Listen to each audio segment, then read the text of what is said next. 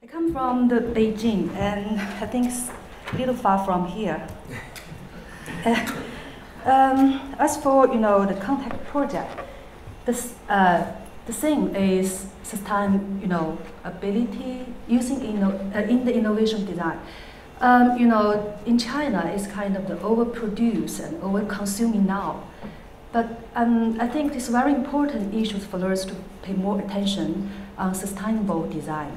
So I want to share some experience with you at this time. So I'm Bingbing from Beijing Institute of Fashion Technology. Thank you. In this presentation, it was divided 4 parts. Firstly, I will introduce BIT, and next is something about fashion, consumption error in Beijing city, and then we focus on some, major consumption trends in fashion industry in China. And the last part is about something about, sustainability design in BIT now.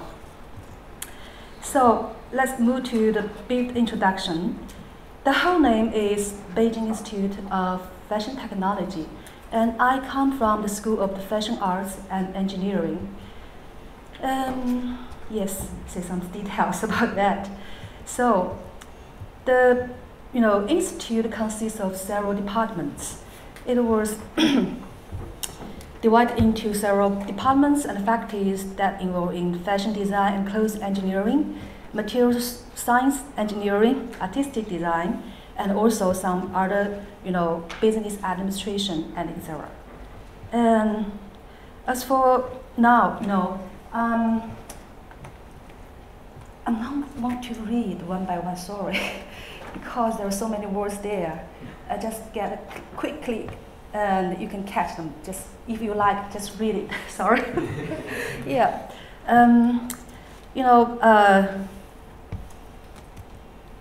I want to move another page.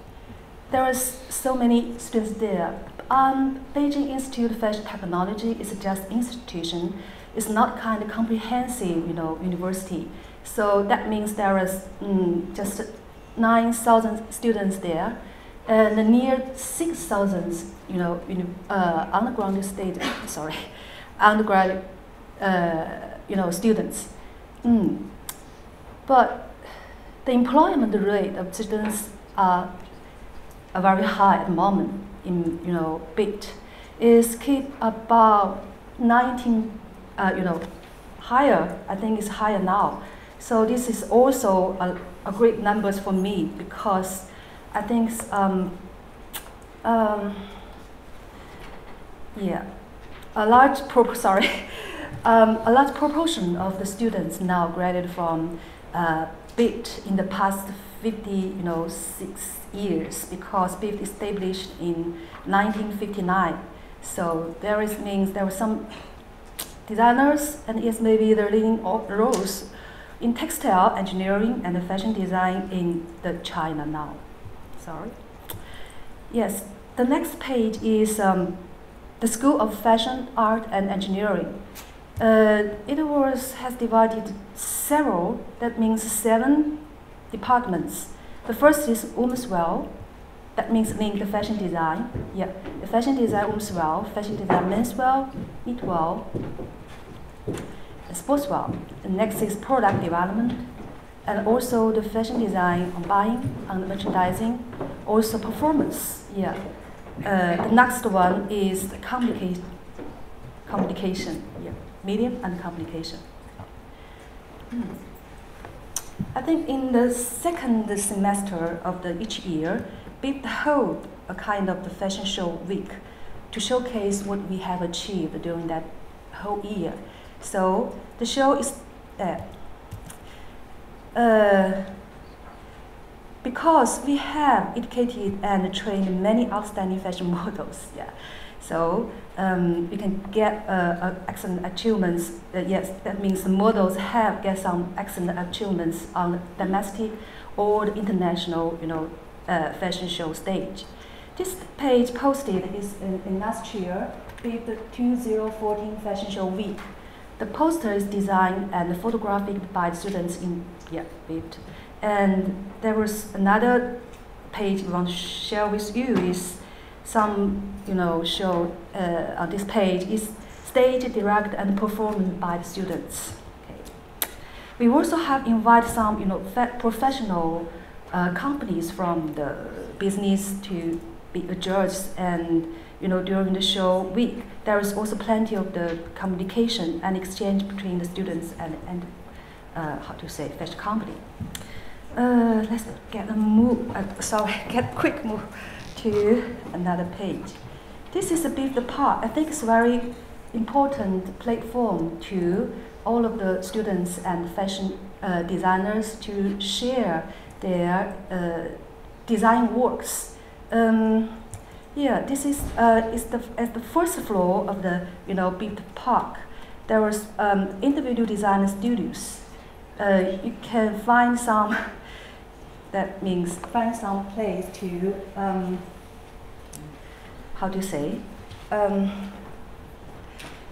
sell the design work at the Bit Park first floor. Sorry for my second language. A bit nervous. Sorry. All right. I just want to say, BIP has made some progress on cultivating new designers and new fashion innovation design. Now they give them a very open platform to let them can enter the fashion world. So this is our job. I think it's a great job for all of us. Yeah. It's also kind of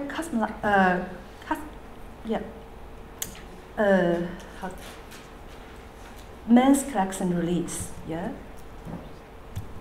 And also we have some, activities just like painting our sky.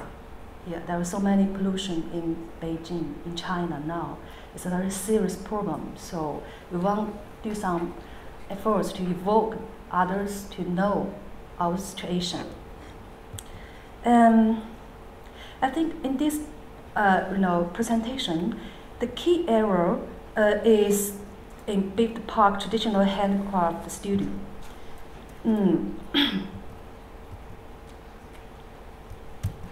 Yes. There are so many education hall and museum, in this traditional handcraft studio. Yes, there are supported from the Beijing government. We are so lucky for receive those kind of support from government. And the first page, the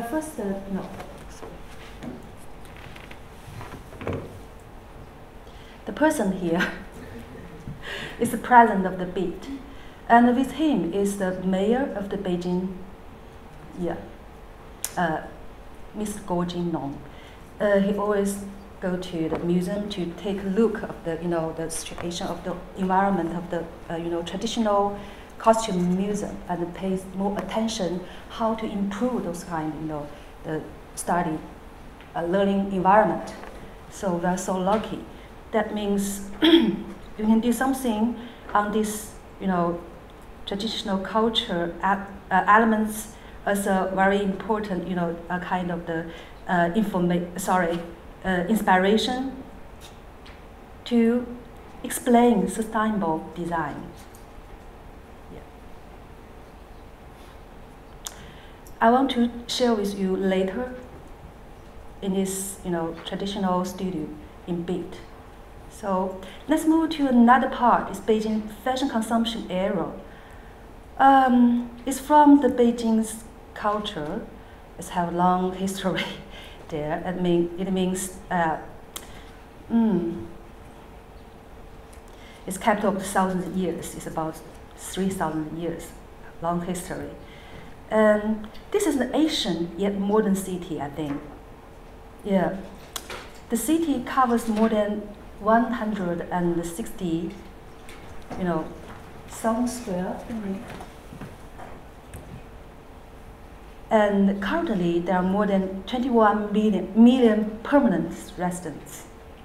So crowded now. And there are so many different kinds of shopping malls and consumption area located in different corners of the Beijing. I think Beijing is the only Chinese mainland city listed as the oldest 15th shopping destination. There are more than 100 large and medium-scale shopping malls in this city. Sorry. Some traditional commercial areas of Beijing. Yeah. And also mix some, new building in this traditional commercial shopping area. Okay. Just want to say something about this Joy City in Xidan. It's an area. It's in the west of the Beijing.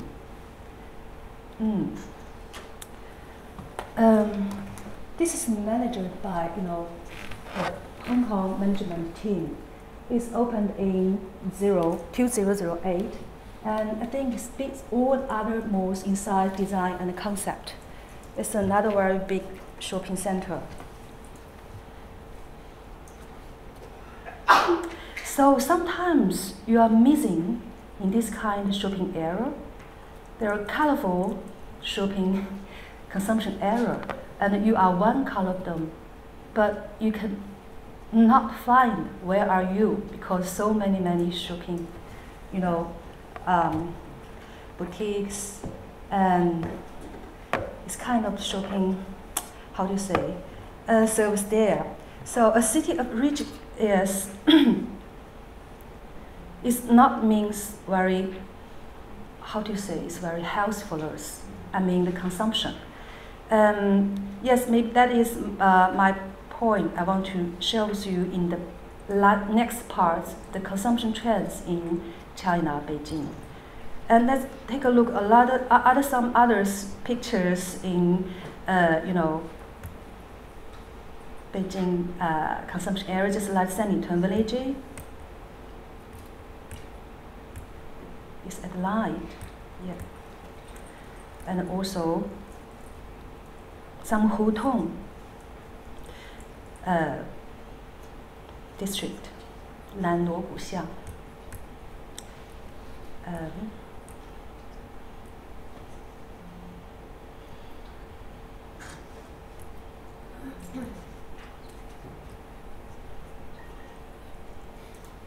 Yeah. Also, yeah. The stadium is original from the Hutong's color, gray and red. Yeah. And also some other picture. I will get a quick click, sorry. Yeah, just take a look at the picture. And also we have some kind of another artistic, consumption area. This is in Beijing 798 district. You know the numbers? Yeah. Yeah.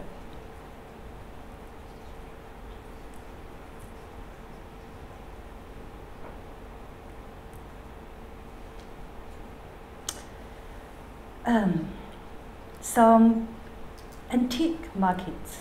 Yeah. It's also very popular now. Yeah. Yes.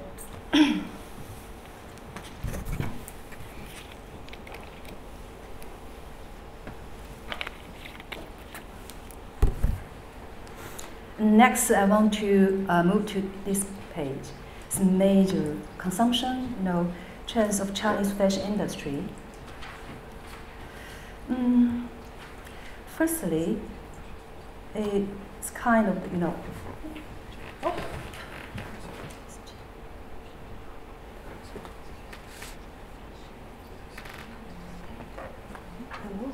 Can be read, but now here cannot come. Sorry. In fact, there was 3 of them I want to share with you. A little bit difference between, the screen you can see from these. Oh.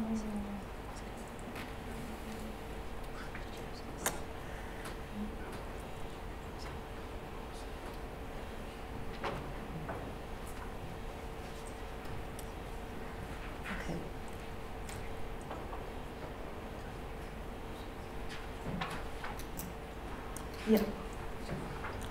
In this time, there were 3 trends that I want to talk to you. The first is something about the fashion brands, and the next is the fashion channel, and then it's the fashion designers. Yeah.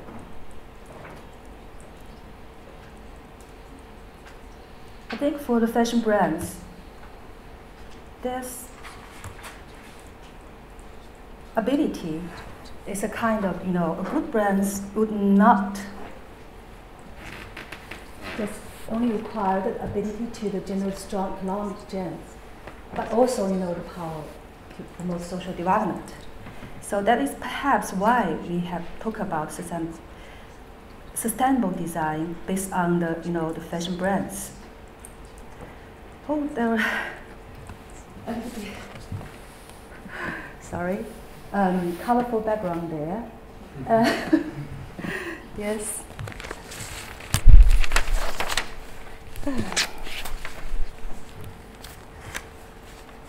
In this page, I think there was 2 different, trends.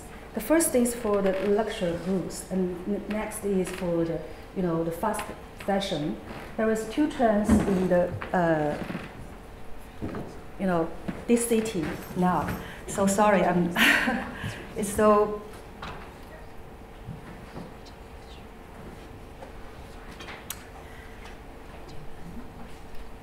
Yes, maybe you can read it because. Is that right? Yeah. Sorry.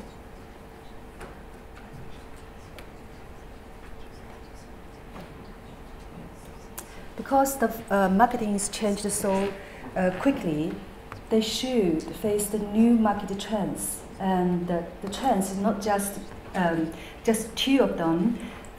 It's based on 2 of them, and to look more information to get there. And now there were close, to 100 Michael Kors shops in China. Here we located 3 brands. The first is Michael Kors, and the second is Tony Birch, and then it's Kate Spade. It's gradually become popular with Chinese consumer, not just some the Versace product, Prada or Dior.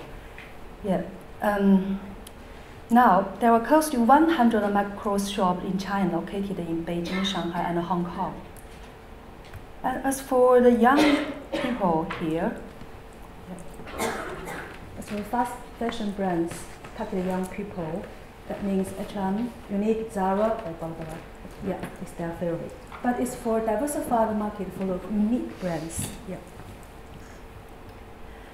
Here is another example for kind of the fashion brands. The name is Red Collar Group. It's from the Qingdao city in the Shandong province. I think it's the first in China to start internet customization. Has successfully, solved those kind of conflict between the individualization and industrialized mass products. Yeah.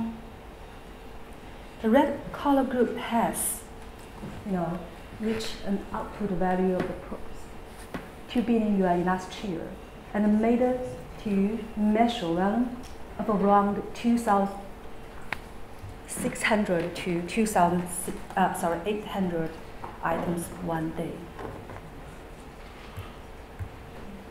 So, what kind of fashion channel you usually to use? And this I want to say now. And now that's I want to read one by one. This is my problems now. So please. Yes, maybe you can catch the words on your screen. It's bigger than me. It's bigger. Yeah, sorry, no. Yeah. Yes, maybe now, just from the the China Fashion Index 2014, the trendy people group general visits mostly places marketed by trendy lifestyle in their leisure time, such as a restaurant, cafeteria, cinema, luxury stores, or gym. These places are no longer simply places by consumption or buy. Instead, they pay more attention to leisure and the trendy lifestyle. So buying is not just buying. Buying is kind of enjoyment. So how can I get this kind of enjoyment in buying? It's very more important just buying. Yeah. It's kind of the fashion trend that has started the transformation from flow economic to experience economic and entertainment economic. Yeah. Just like the creative trips, organic farms, interactive, sculptures, art gallery, and artistic space of this kind of various themes have turned shopping centers into the convergence of culture and artistic trends. Yeah, that's very popular in Beijing. So let's move to another trend. This means the fashion designers. The rise of original fashion designers, China power, and original designers is the main topics I want to talk to you. So now in China, consumers are going from blindly worship the mega brands from floral individualization fashion trends, and China's original designers are embracing a new era full of opportunities. These designers are I think it's located here. There is 6 famous designers in China now, are the cornerstones of China's fashion design industry today. They are, yeah. I think more and more Chinese fashion consumers start to favor design with Chinese cultural factors. They prefer trendy products with texture and unique design features, and pursue low-key luxury with class and cultural connotation. Yeah. Many designers with education background overseas come back to China, maybe came from, that means study in British, and came back to China to start their own designer brands and business. And they have become a new and a rigorous force of fashion, influencing and changing the landscape of the fashion industry in China now. There are more and more new power there. Yeah. So, as shown by surveys of China's trendy people groups, near 50% of the consumers have purchased 2 to 5 clothes items from locally designed brands in the past year. An average is 4.4 clothes items per person. This is one of designers from Fujian province. It's in the southeast of China, means same cuisine. And some release on the London Fashion Week last year. And I think it's very popular in both Beijing and UK. Now let's move to another part. It's sustainability design application in Beijing Institution Fashion Technology.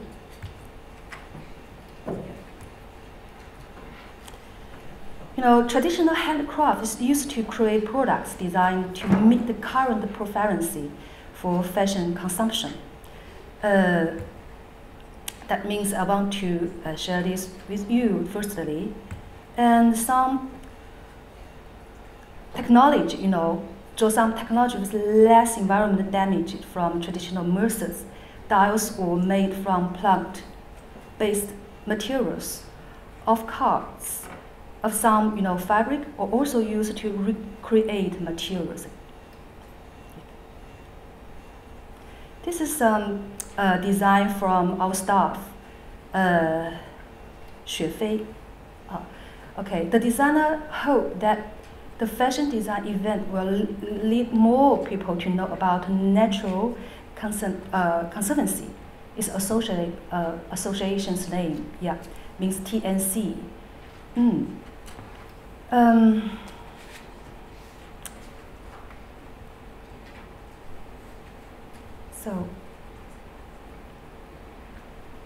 the mission of the TNC is to protect the land, fresh water, and the ocean that all life on Earth depends on for survival. So as they protect the biodiversity, TNC also covers community sustainable development and people's need. We also hope to work with TNC together to rescue, protect, and continue and study traditional clothes and design. These are some kind of the designs from the Xue.